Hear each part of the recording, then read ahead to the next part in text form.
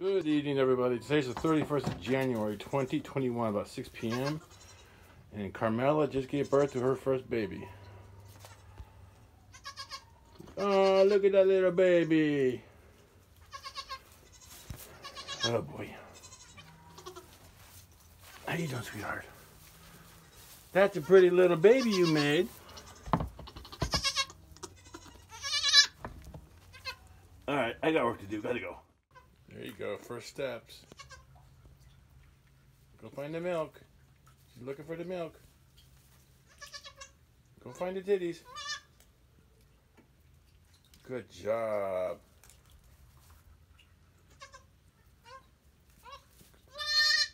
Hang in there, baby. You'll find it.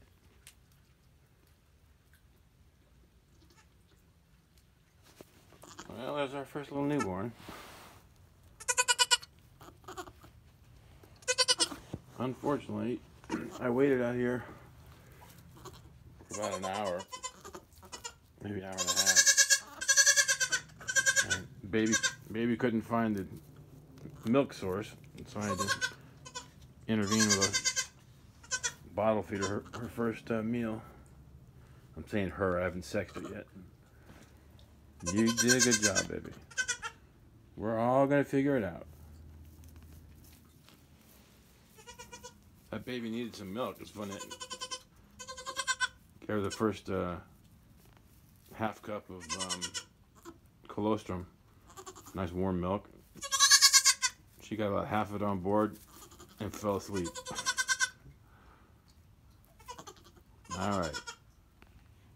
Putting that little sweater on was a little stressful for everybody, but it's pretty damn cold tonight, so I figured that's a smart thing to do. Little man making his first big pee-pee. Look at you. Look at you. That is one hell of a pee. I don't pee that much. Well, that's a good sign. You're getting nourishment. I'm confused.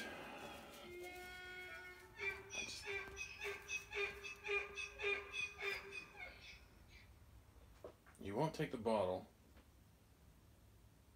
I've never seen him latch onto her udder.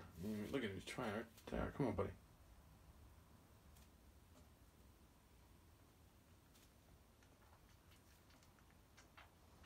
Oh my God.